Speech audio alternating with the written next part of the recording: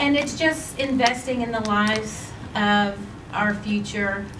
And I've had wonderful examples before me, not just including my parents and Tony's parents, but you know, Wayman Hickman, Randy Stevens, I mean, Mr. Moore, I mean, they are some of the ones that I know growing up have impacted us.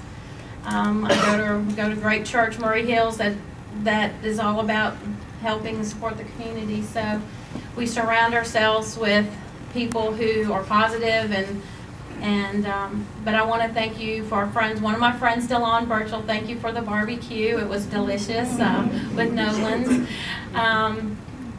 But you said it.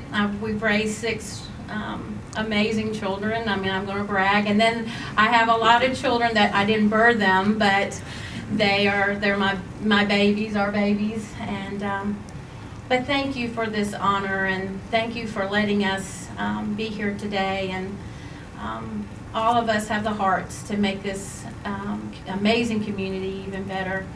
And we just thank God for all of His blessings.